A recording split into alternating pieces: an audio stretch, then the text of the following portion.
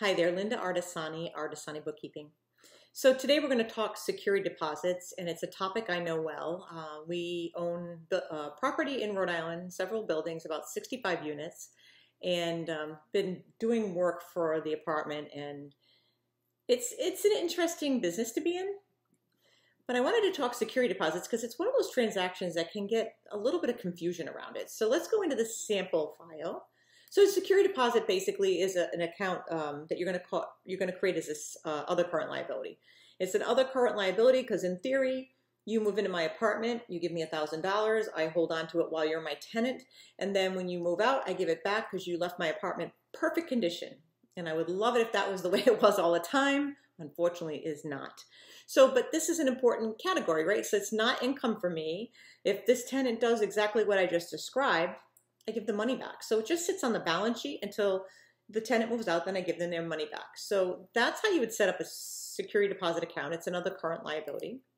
The other account you'd want to have would be rental income, right? Because it's not, your business is not just sales, it's going to be rental income. So I believe I already have one of those set up, yep. And it's rental income, just other primary income is what the main income is for this business. Another tip that I love, one of the things I love about QuickBooks Online is you can come over to the company settings here and come down to change the word to tenant. And then, this even here, so you can just pick it. And then it'll change globally in your file, the name tenant. I'm not gonna do that in my sample file. My sample file's got a lot of stuff in it. Even the chart of accounts is a little wild and woolly. So let's come over to sales, and I'm gonna hit up my tenants, and I'm just gonna grab a tenant and put the initial invoice. In this case, if they're signing up with me right on the spot and they're giving me $2,000, $1,000 for rent, $1,000 for security deposit, I'm going to hand them a sales receipt. I'm not going to give them an invoice, right? They're going to pay me right now, pay me now. I'm going to make a sales receipt. Now, the key is before we even get to that step, we're going to come over to the gear and we're going to set up a couple of products and services because now we're selling them. The product is a security deposit. The product is rental income, right? So we're going to set up the security deposit. Here it is, and I'm going to edit it so you can see the setup. So just the name security deposit. I like it to say security deposit held so they know it's just something I'm holding on to. I don't put a rate in because maybe the rents with 65 units, the rents are all different. Some are the same, but a lot of them are different. And then the deposit account is the income account's not really an income account, but that's where I want that money to go. So it's a security deposit, the new account we just set up. Of course, you'll want rental income, and I don't know if I set that one up. Rent. So here it is. I've got rent. We'll edit it. And in this case, I want it to go in my rental income account and then hit save. So again, it's a service item. I'm just going to put rent for the month and save and close. Now we can go create that invoice for Mary. So let's grab Mary again. Mary Gresser. I'm going to make a sales receipt.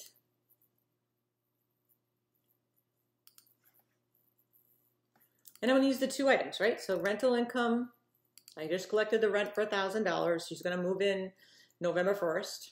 And in this case, that would be prepaid rent, which I said we'll get into another topic someday.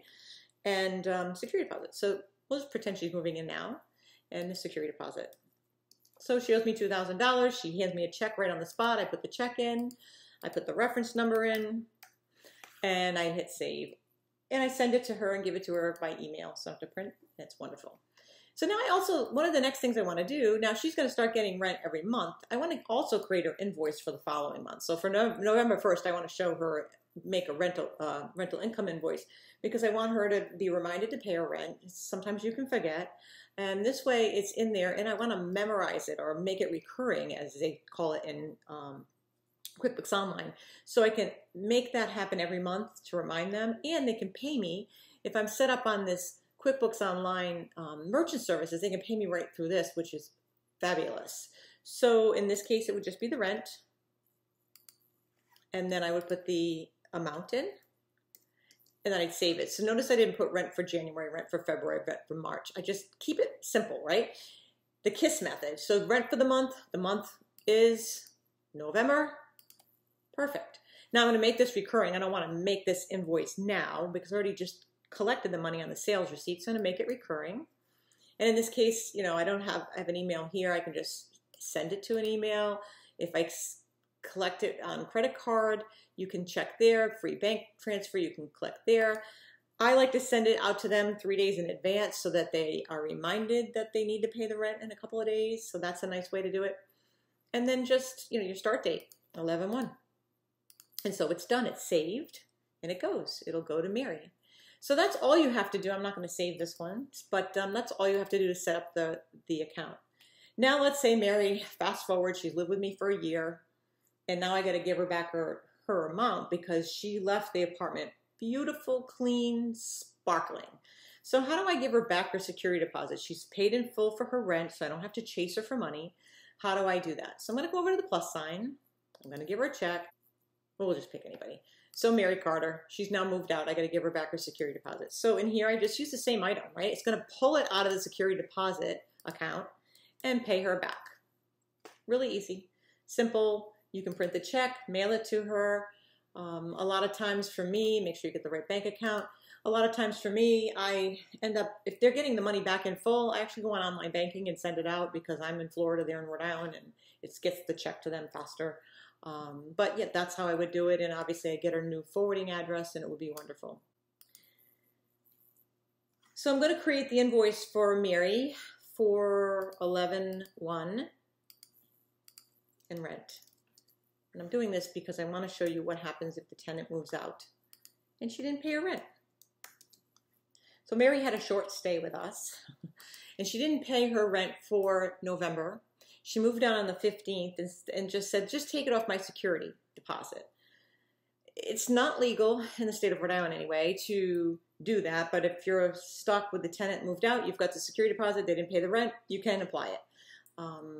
I always remind the tenants that by the Tenant Landlord Act, which is like the Bible for us in Rhode Island, you have to follow it to the letter of the law and how all the rules are in place and the laws that are in place for this particular transaction, especially when a tenant moves out. You're going to send them a letter.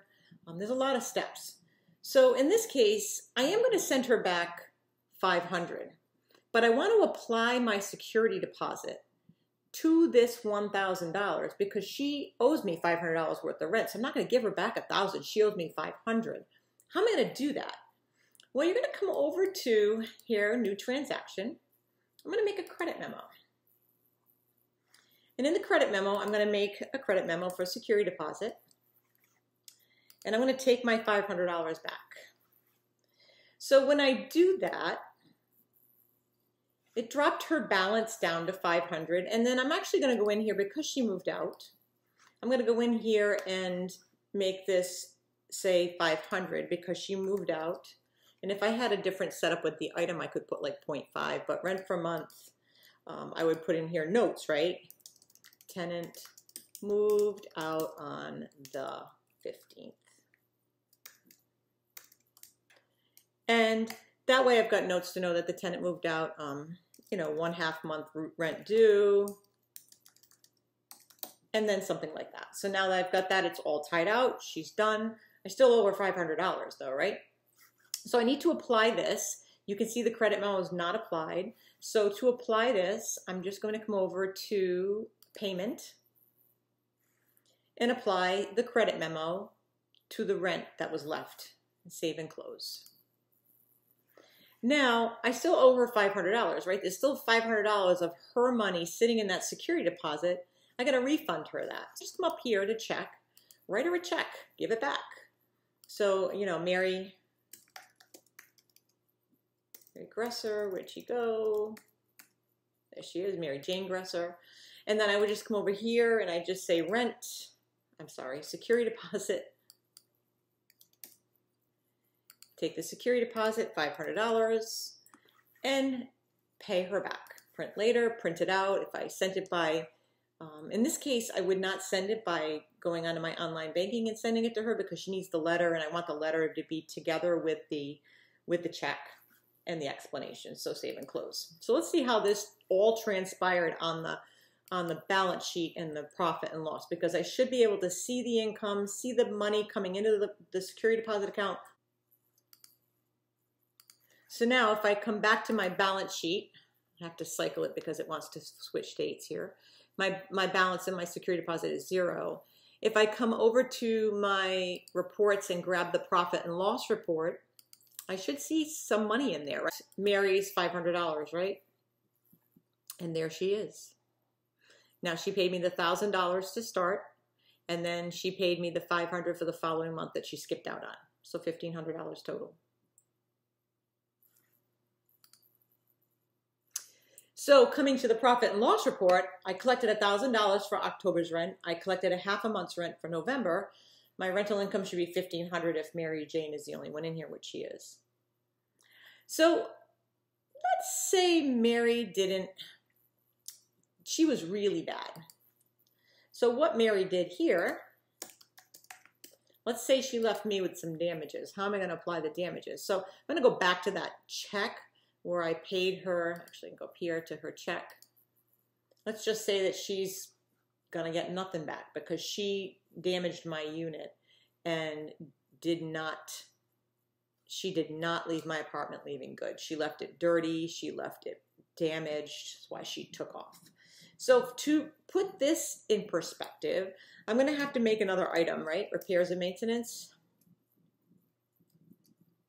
So I want to make an item for repairs and maintenance, damages to building or apartment, and then you would list them out, line item them out.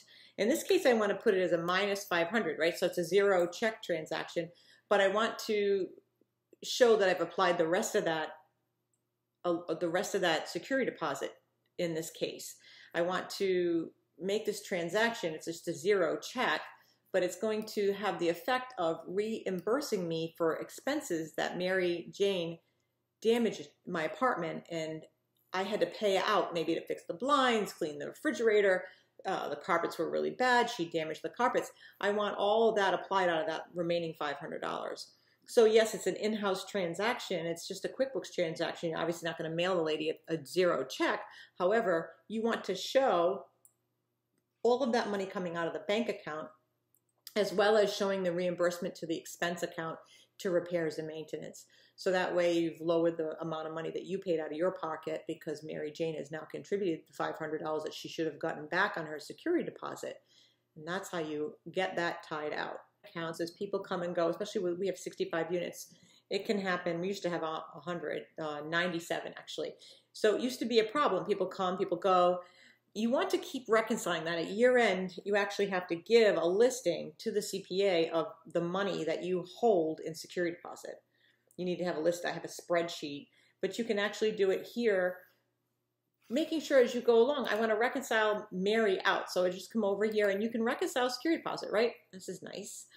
You can just come over and pick the security deposit account. Not that asset one, that's a different one. This is a security deposit out of the current liability, you know, and whatever the balance is, 11,518. And I'm going to see where Mary's money came in, where Mary's money went out, right? So I want to see that, and here it is. I'm going to select all. I'm perfect. Yay, it's good. So that's how I work in the security deposit. So for the spreadsheet, what I would do is come in here at the end of the year, and whatever people are still in here for accounts, amounts, you just reconcile off the people that leave, and then whatever's left for the balance, that's your balance, and you would just send that out to, and I put it in the spreadsheet and give it to the CPA just for his record, so he has a complete record of what I'm holding, whose monies I'm holding. It's very important. Big part of making sure you're compliant on your tax return with rental properties. So I hope these little tips help you in working with a security deposit account.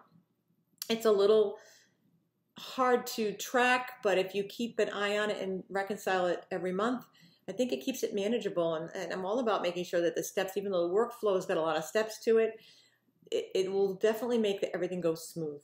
So I hope that makes this an easier transaction for you, and at least it clarifies it for you exactly what it is and why you're holding it. And if you have any questions, comments, if you'd like another video on a topic such as this, please feel free to reach out to me. My name is Linda Artesani, Artesani Bookkeeping. Thank you. Bye.